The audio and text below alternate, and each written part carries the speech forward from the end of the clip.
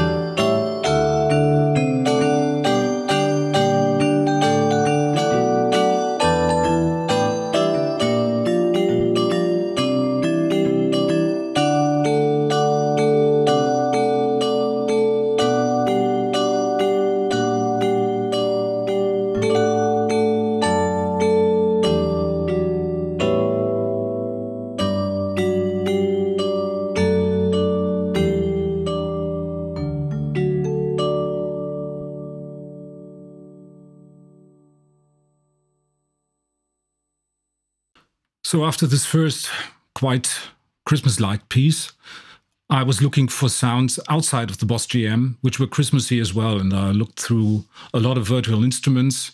And finally, I came across a sitar, a Finnish sitar called KANTELE. And it's the most Christmassy sound I could get in any virtual library. And paired with the celesta, it sounds like this, and it doesn't get more Christmassy like that. And then I thought, well, if you've got a Christmassy sound, what is the most Christmassy tune in the classical repertoire you've come across over the decades? And I remembered a song, or a piece by Augustin Barrios, a composer from Paraguay, and it's called Vilancico de Navidad.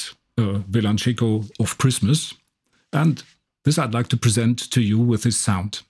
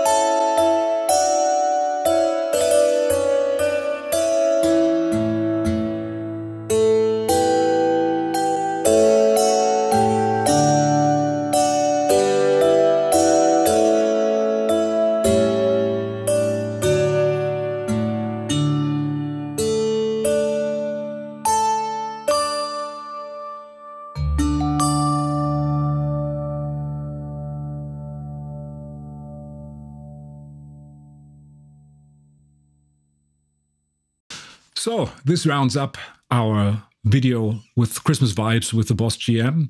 In case you're still looking for Christmas presents, either for yourself or for a musician you know, there were 3 ideas inside this video. The first one is a book with Christmas arrangements I did some years ago called Groovin Christmas Guitars. I'll put a link in the description below. It contains 4 solos and 8 guitar duets, and you might get into the Christmas vibe playing those.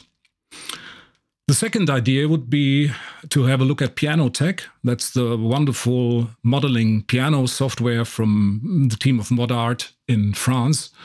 And they also do, as you've heard, vibraphones and even a classical guitar and lots of stuff. So it might be worth having a look at their website and at their portfolio.